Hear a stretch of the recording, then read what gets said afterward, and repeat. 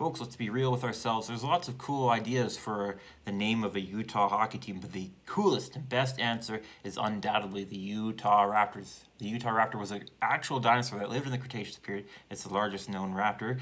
And when you put hockey and dinosaurs together, you just have to, because it's the coolest thing to ever exist.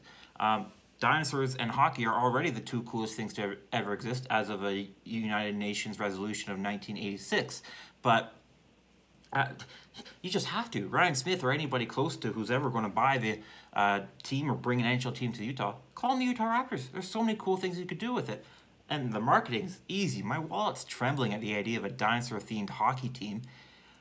You could put a Utah Raptor skeleton in the entryway. How cool would that be? Getting into the entryway and seeing a Utah Raptor skeleton, and then you're about to go watch the Utah Raptors battle for hopefully the Stanley Cup.